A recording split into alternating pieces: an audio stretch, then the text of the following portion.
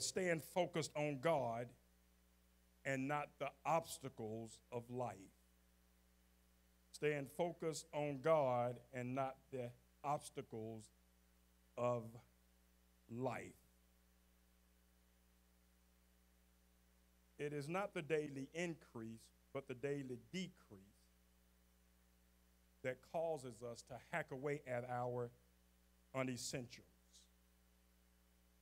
It's the things that cause us to lose out, to subtract from what we had planned for the day, to cause our focus to now go from the essentials to the unessentials. Think about during the day how much time you put into things that are unessential to your life.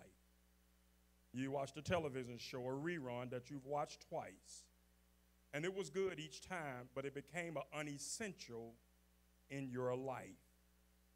And a lot of times that is because we look at how our day is decreasing. In other words, how things didn't go well when we awakened that morning, and now we think, woe is me. And in thinking, woe is me, we start to look at the whole day as a blur. We look at the whole day as being cloudy. But I tell you tonight, the storms move. Because you wake up with a storm brewing or the morning being gray don't mean that by the end of the workday that it should be. Because you don't feel like doing something that morning don't mean you shouldn't do it. The equator in life is this.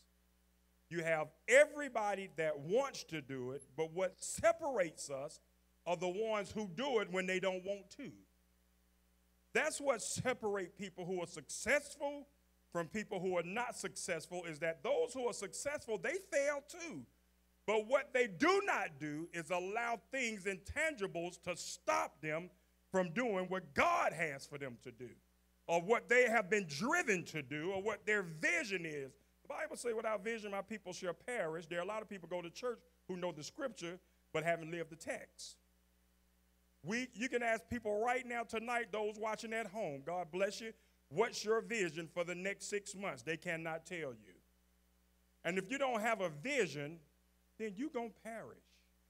If you don't have a vision, then there's no way you can actually understand what I'm saying right now about your day decreasing, because you have no expectations when the day starts. When you have expectations when the day starts, then your day should be here. But I've come to find out that most Christians don't think big. Most Christians think small, but they want big things. There's nobody in the world who want more than Christians. I hate to say that, Minister Heath, but it's the truth. There's nobody who want more than Christians, but want to do the less. Christians don't want to work. And I'm not talking about working a 9 to 5. I'm talking about working spiritually. Getting it in the point to where mentally they can conceive that they're greater than what they're living. Jesus Christ. There got to be some Christians who are saying, I am better than what I'm looking at every day. Something has to change in my life. Over in Numbers right here, Moses is at a place to where they know the enemy is out there, but I got to send some spies out there to see what the enemy look like. I got to send some people so they can kind of get some information and bring it back so that we can prepare in the best way we can to win this war, although God has told them they're going to win. But he still has to do his due diligence, and they missed this in the text.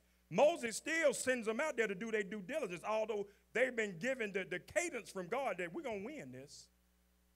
A lot of people, because you get prophesied to at church, you stop living.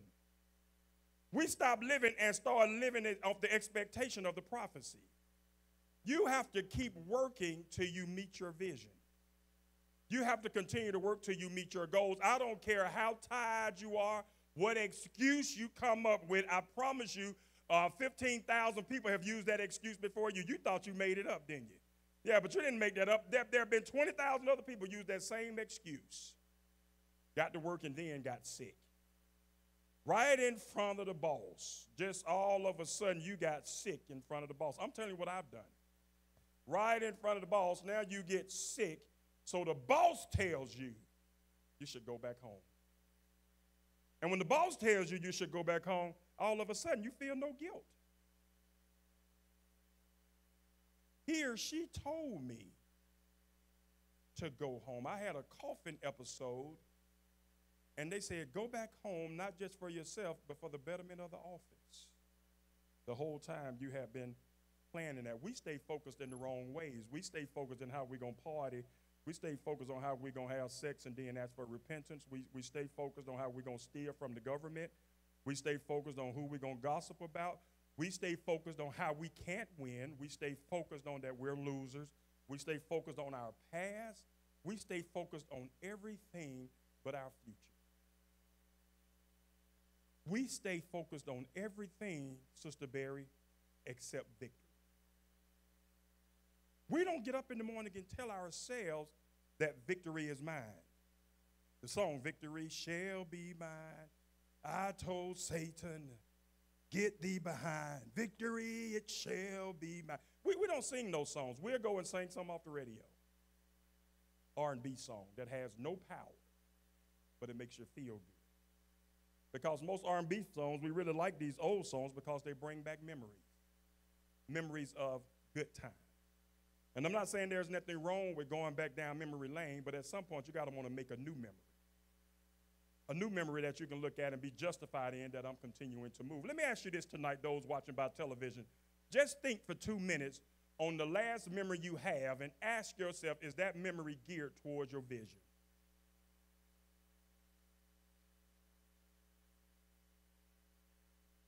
We don't understand that we are what we repeatedly do. People don't have to tell you who you are or where you are. We love for ministers to tell us to come up and you stay around until somebody feel the presence of the Holy Ghost to be able to tell you something. But you know what you're doing because you are what you repeatedly do. Joshua and Caleb were great for Moses because Moses knew spiritually what they constantly did. So when he took one person from each tribe to go out there to look over there at the enemy, he knew that 2 of them I could depend on was Joshua and Caleb. What do people say about you when it comes to depending on you? Or better yet, what do you say about yourself when it comes to depending on you? I heard Kevin Hart say something that was extremely interesting. He said that the thing that really helped him was he looked in the mirror one day, and it was just him at home by himself, and he talked to himself because he couldn't lie to himself because self knew who he was and what he had done. And he said after talking to himself in the mirror, he got better. He said it was the one time he talked to himself that he felt like I couldn't lie to get around me because I know me. And he said once he started living that truth, things got better for him because he started telling himself, you slouching. You ain't working on your craft as much as you should. You're not in the weight room as much as you should. You can't lie to yourself. There's no way I can live lying to myself and staying focused on God. 2 reasons. One reason, because you lie to yourself, that's self-deception. Number 2, you should always have as your number 1 is that I have no other God before God. You cannot have 2 gods in your life. You cannot love your spouse more than God. You cannot love your children more than God. Stay focused. Stay focused. You have to remain focused. You cannot love your children more than you love God. Because God makes it clear in the Bible, I have no other what? God before me. Now, what's a God? Something that you put above you, something that's on a throne, something that you look up to, that you cherish and relish. You can't do it more than you love God. We are what we repeatedly do. Excellence is not an act. It's a habit. Excellence is not an act. It's a habit. What do you mean, Pastor? I mean this right here. We're not staying focused because we're at the point to where we feel like if we can do it one time is enough. If I can do this one time, I'm good. If I can go out there and walk one day, I'm great. That doesn't make you great. That's an act. That's an act of discipline. Habits make you form discipline. So when you really start looking at where you are in life, not just in your spiritual walk with Christ, but everyday life, ask yourself, What do I think I'm doing right that's merely just an act? And what am I doing that's a habit? And then ask yourself the question, if I'm exercising, when it's cold outside, do I still exercise? No, it's too cold. That's an act. That's an act. If you say you're in love with somebody, and the first time something go wrong, you want to go ahead and hiatus, that's an act. The problem, Sister Maria, is the fact that we don't have enough people exercising habit when it comes to love. They haven't did it enough to say, I love you. Not when everything's good, not January through March, but in November and December when everybody about broke. Now the habit comes in, and you say, well, we can't go out and eat tonight. That's okay, baby. Oh, we got a deep freezer, we good. That's okay. I'm not going to treat you any better the week you don't get your hair fixed than when you get your hair fixed. It's going to be the same. If I gain 10 pounds, I expect you out of a habit to look. Y'all ain't I'm preaching this better. But it's the truth. We get acts and habits confused. Moses knew right here with Joshua and Caleb, when he gave this order, he knew 2 of them were going to be right. He was hoping that all of the spies he sent, from all the tribes, he was hoping all of them were right. But some of them came back telling half-truths. Some of them came back not telling the whole truth. They all came back talking about the milk and honey. But the other ones didn't want to talk about how big the other people were, how many people were there. They didn't want to talk about them giants looking like grasshoppers. They didn't want to talk about that stuff. All they wanted to talk about at some point, instead of everything, they started talking about the bad. The other spies started talking just about the bad things. There's too many of them. They're too big. Joshua and Caleb says, no way. I saw milk and honey. I saw milk and honey. Point number 1 tonight, quit hanging with people who don't speak life into you. Quit hanging with people who don't speak life into you. The other spies didn't speak life because of what they saw. They focused more on the obstacle than they did the prize. They focused more on these people look like grasshoppers. And Joshua and Caleb say, I saw them too, but I saw the reward of milk and honey. And God said, we shall have, and we shall own the land of milk and honey. That's all I'm seeing. I see them, but that's just a fly in my way.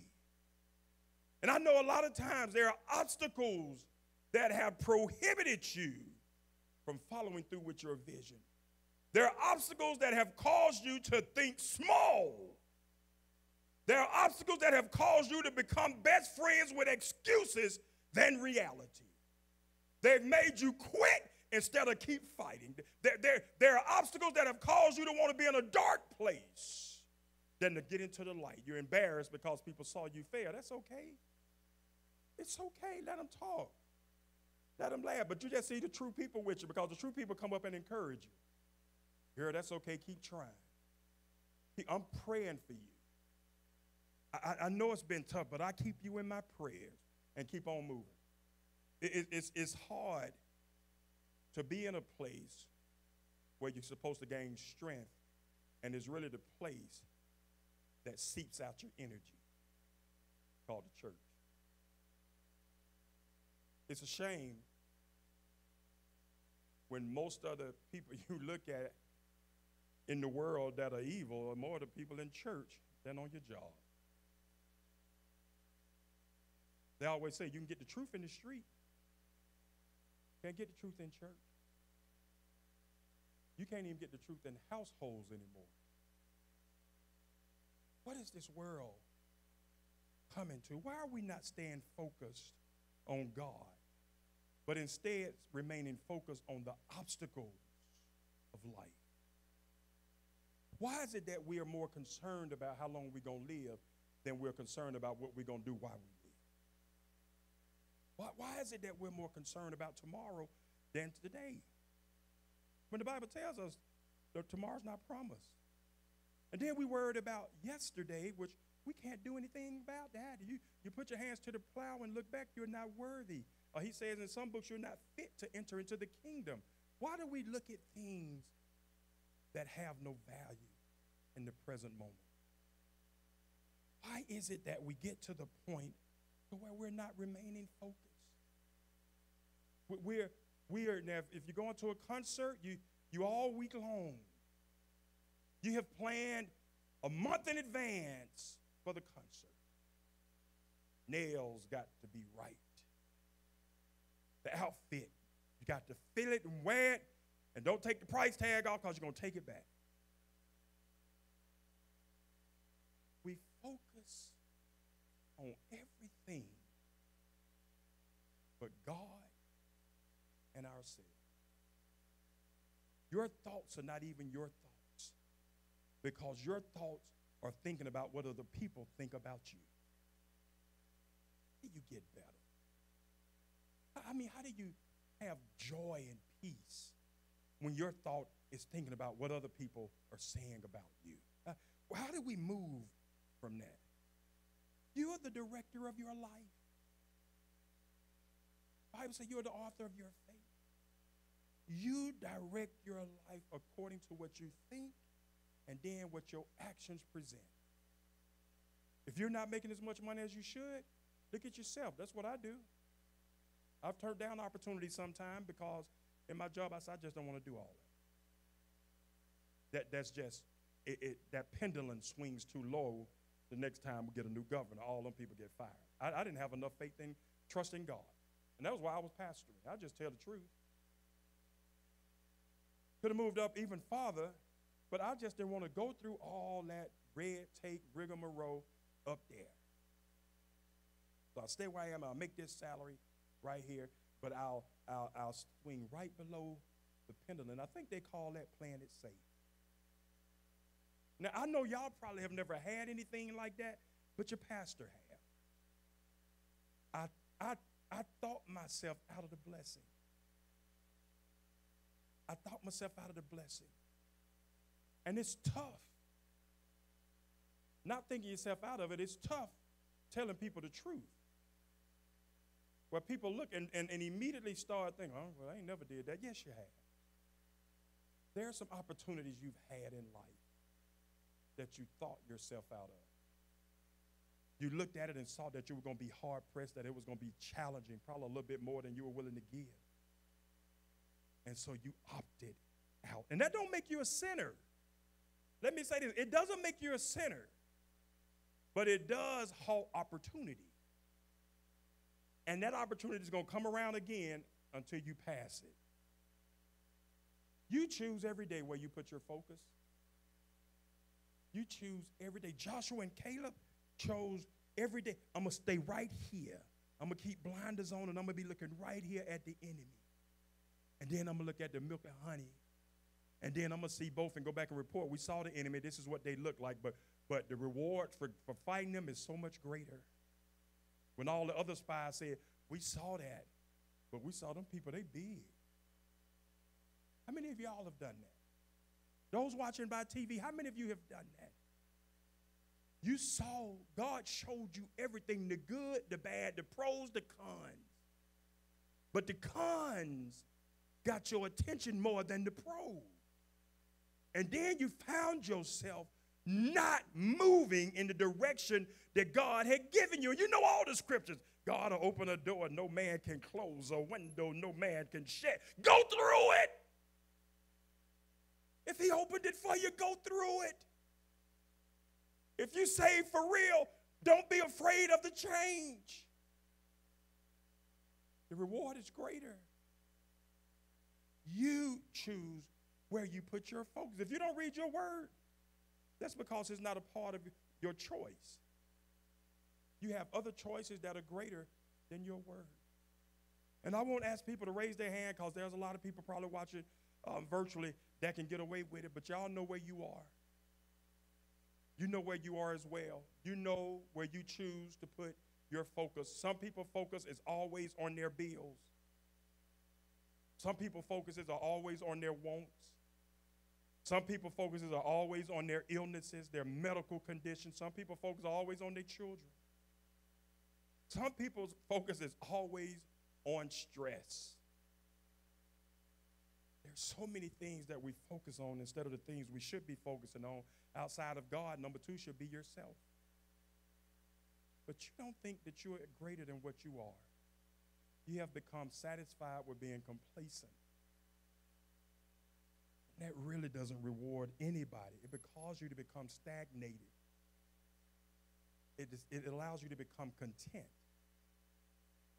And content is okay. But the only thing about content is you never grow. Because you stay in one place, you become stagnated. So yeah, I'm content with where I am, but I know right now I will never grow until I'm stretched.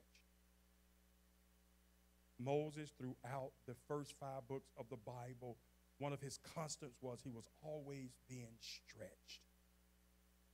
He was always being stretched. He always had to have an unbelievable, substantial amount of focus in his life. First of all, he gets taken from his parents, given to the Egyptians by way of the Nile River, put in a basket that his mama put him in so he wouldn't be killed. And then one of the Egyptians, the sister, finds him, her and her maids find him. And he's raised as an Egyptian when he was really a Jew.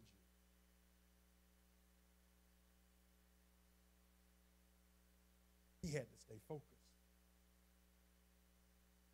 Then after all he had done, because he did a great job wherever he was, he stayed focused in the place he was in. Then they put him out. They put him out of the kingdom on a donkey with water in front of the donkey, his hands tied in the desert. He was on the donkey till the donkey died. Got off the donkey in a dry place. But he was focused. Got to start working with this shepherd who had all these daughters. The oldest daughter and him had something. They felt something for each other spiritually. He was out there tending to the sheep one day, saw a light up in the mountain. Started following the light. The wife started following him. That's a good wife. You hear what I said? She didn't try to lead him. She did what? She followed him. Miriam followed her husband until he told her, stay here. Stay right there. Stay right there. He stayed focused. He went on up in the mountain. His reward was he got to have a one-on-one with God.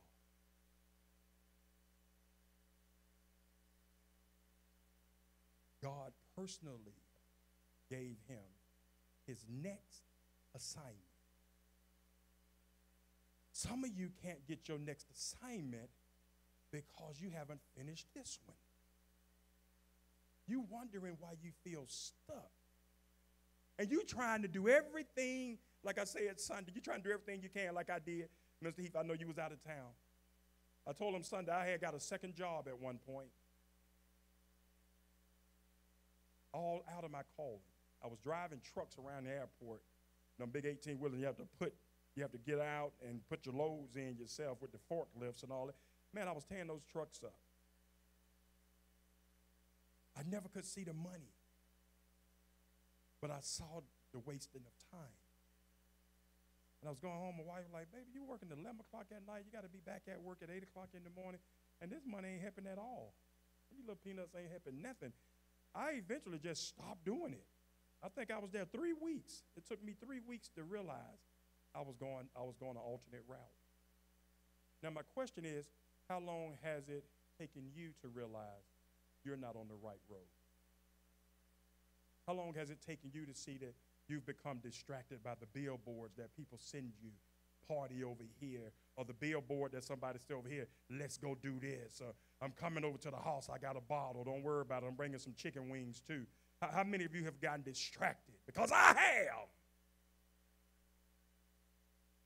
And it's hard sometimes to get back on the right road. But we have to get back on the right road, because focus is a funny thing. Focus is one thing that can change everything. Your focus can change your life starting now.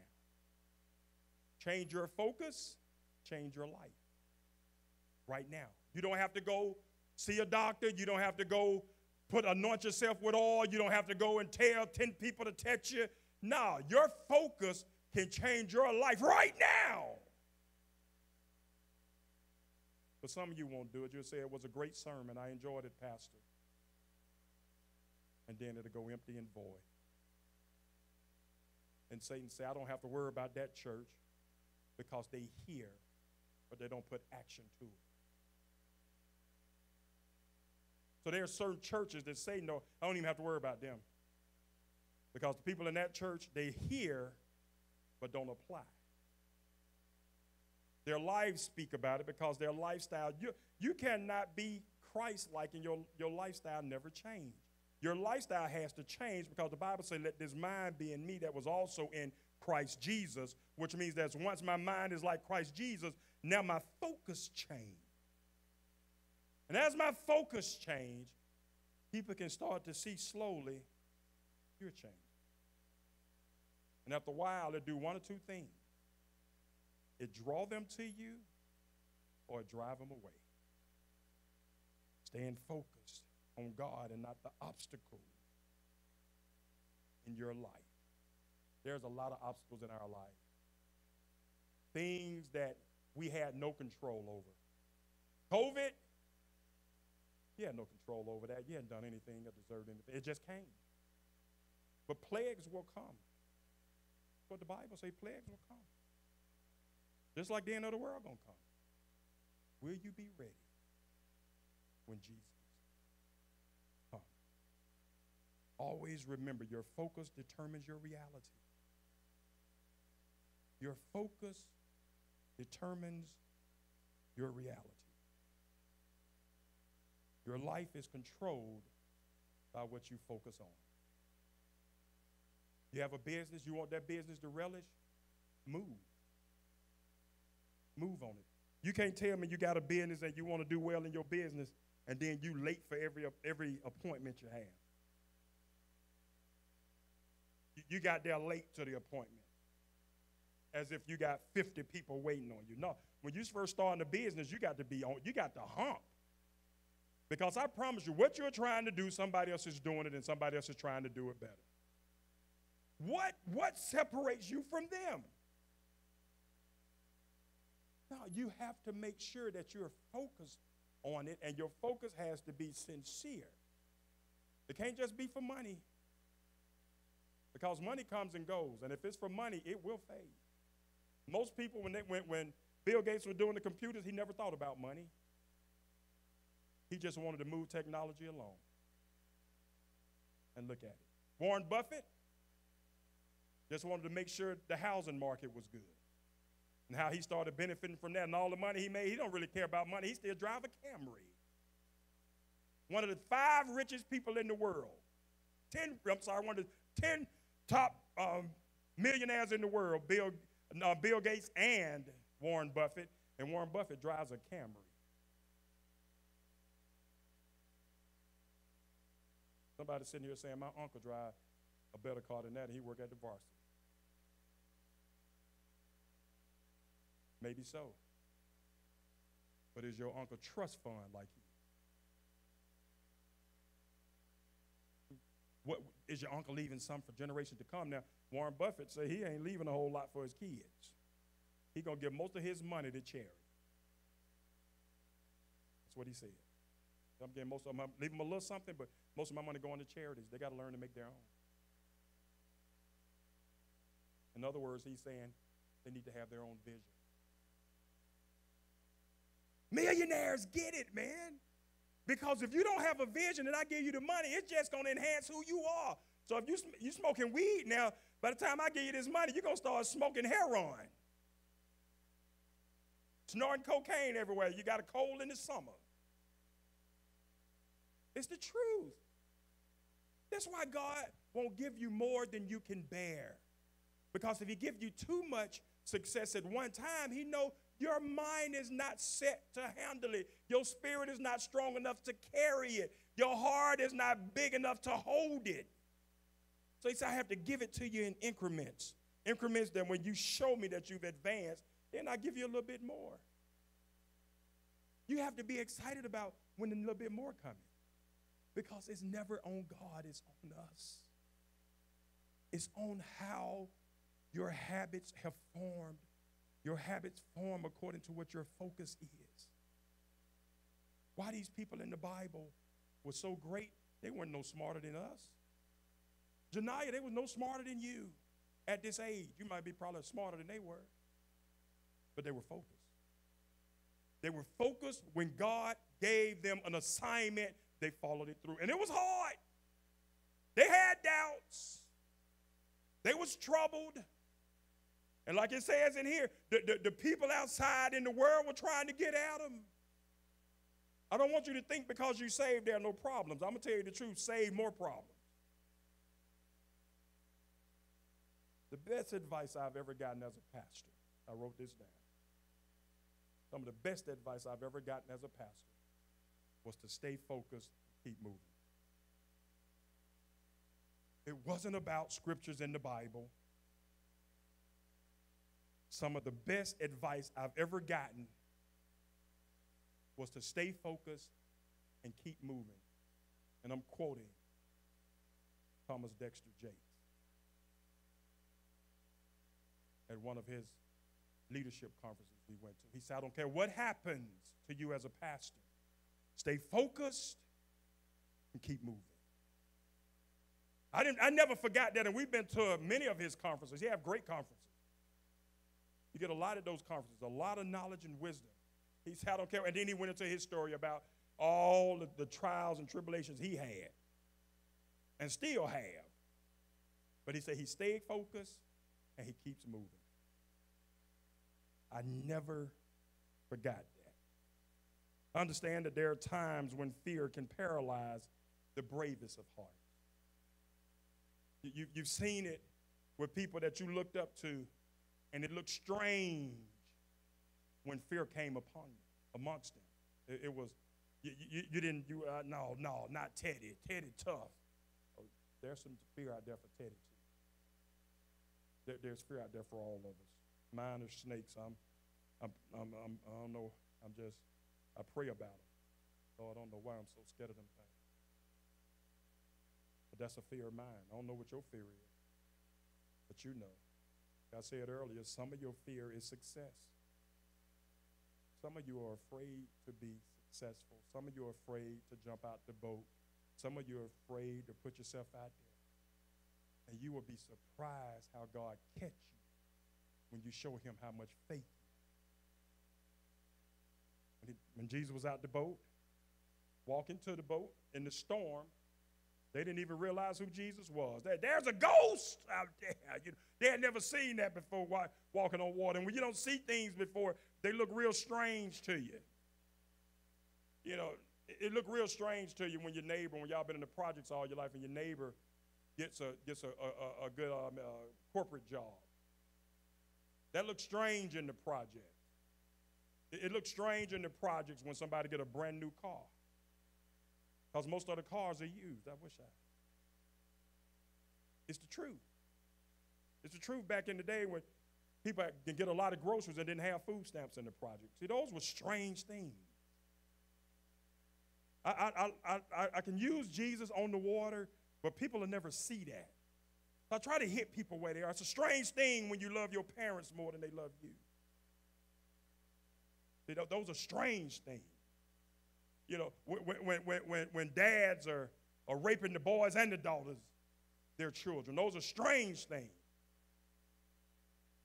that happen. I don't want to just talk about Jesus walking on water. We know that, and we know that that Peter got out the boat and said, I'll come to you.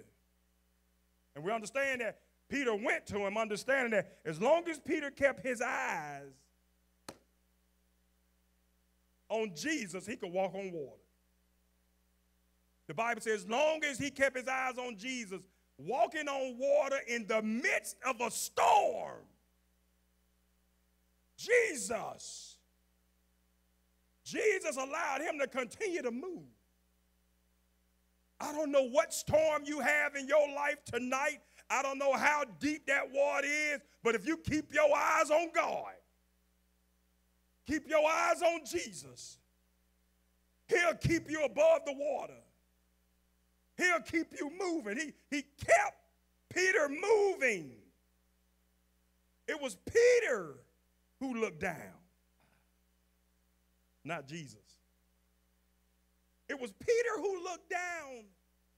And after he looked down, his focus changed. And as his focus changed, Peter started going down.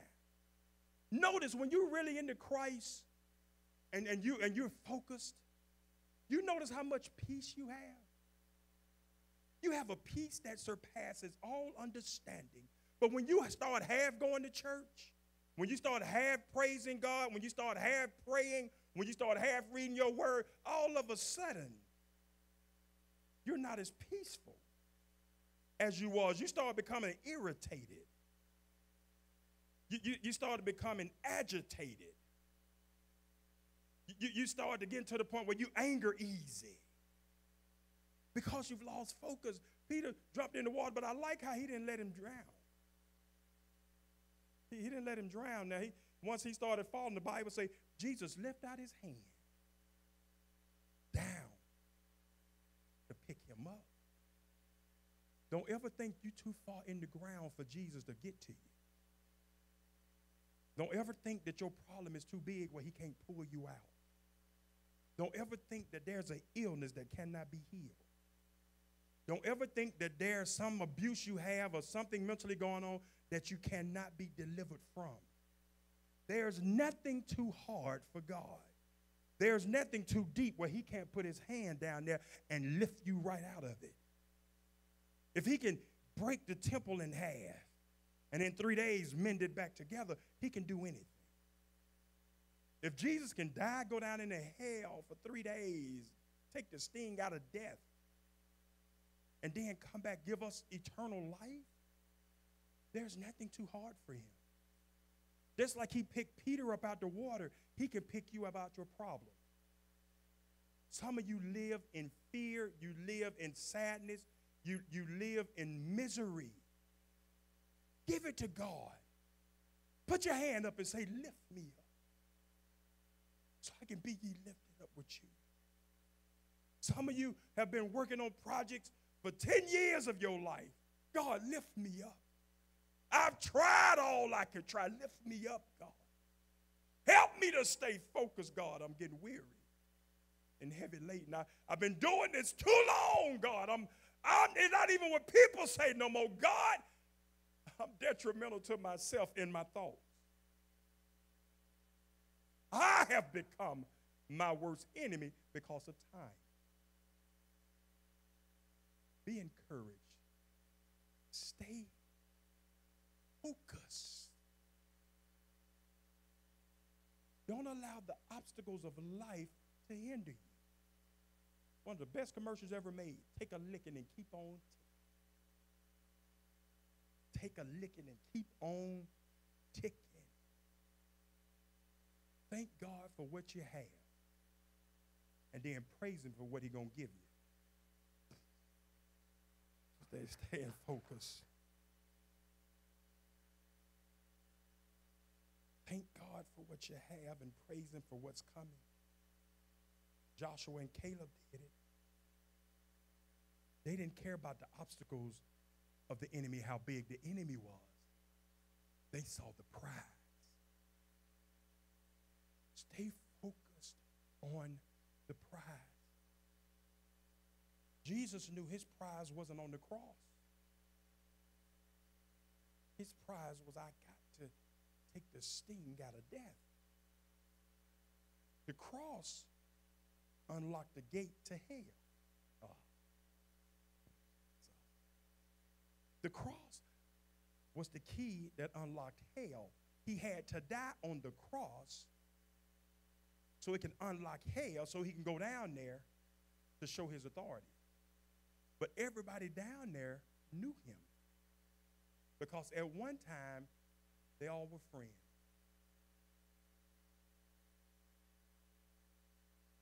The Bible says, and 1/3, thank you, Jesus, of the angels was descended with Satan from heaven. So they went from angels to demons. They knew God. They knew Jesus when he came, and they knew his power. Because it was a lot of them. Why they couldn't jump on Jesus? You ever thought about that? Why they didn't jump on him like that? I know there was a gang. That show you the power he had. That show you the focus. Listen, and I'm done. I'll start next week. But that shows you the focus Jesus had. Thank you, Holy Ghost, that he went down into hell, and it took him 3 days to find death in hell with nothing surrounding him but enemies, but he went anyway. I wish we had more Christians that can say that. It was hell, but I went anyway. It was tough on me, but I blessed her anyway. I didn't feel like it, but I prayed anyway. Yeah, I wanted to watch this program, but I had to read my fur anyway. I wish we had more people that would anyway they life. Anyway, I know I'm going down here, and I know all these clowns down here in hell, but I'm going anyway because they can't defeat me. That's the mindset, Janiyah, you got to have when you start filling them applications out for college. They can't defeat me. What God has for me, it is for me. Whatever door shuts, God got a bigger one to open. Keep moving forward. Do not look back. I don't care what kind of advice you're getting from people. Look at their life and see how happy they are in their life. I'm always saying, be very selective about the people you choose for advice. Because Satan comes in many disguises. He comes in very still voices. I always never go by what people say. I go by how they live. That's why I don't preach at a lot of places. My wife can tell you, I get a lot of invitations to go preach. I've had preachers, come over there and preach for your doctor. No, you ain't. No, you, no. I'm raising up mine. I raise up mine because I know they got the same heart as I do. I know we got the same spirit. Yeah, it took a little longer, but look at them now. Them jokers can preach with the best of them. So I don't have to worry about who getting up and what they're going to come say. Are they going? Because some people will come preach to try to take your members. Some of them will come preach to try to take your members on over there with them. Yes, and I'm like this every Sunday. 1112 Lakewood Avenue. That's where my church is. You like, why are you? What that got? You need to be saying 1111 Heaven Boulevard or something. You don't put your, I'm telling you. I'm telling you, man, it's tough. But we have to remain focused. And we have to have a plan. And sometimes it looks like your plan is bleak. Keep on moving. Like the Bible says, stay encouraged. And like David said, encourage yourself. Stay encouraged. You are the one. You are the chosen one that's going to tilt the scale in this world. You're the one. You're the one. You're the one. You're the one. You're the one. You're the one. All y'all up there in the balcony, y'all are the ones that's going to tilt this world when you become totally focused. I'm just a deliverer of the word. Y'all going to be the ones make the true difference. Jesus tells us one more thing before he go, and we'll start this next week. Go out and compel others to come. That's the last thing he told the disciples. Go out and compel others to come. In other words, Stay focused on the task. Remain focused on the task at hand. Bring somebody to church with you Sunday. Not because we're trying to get a lot of members, but we're trying to get people saved. We're trying to make sure people get better understanding. Because for a lot of people, rappers are their pastors. They know all the lyrics to all the rap. Some people, R&B. Beyonce is a lot of people pastor. I mean, I like Beyonce. She's fine. I mean, she's cool. But she's a lot of people pastor. They idolize her.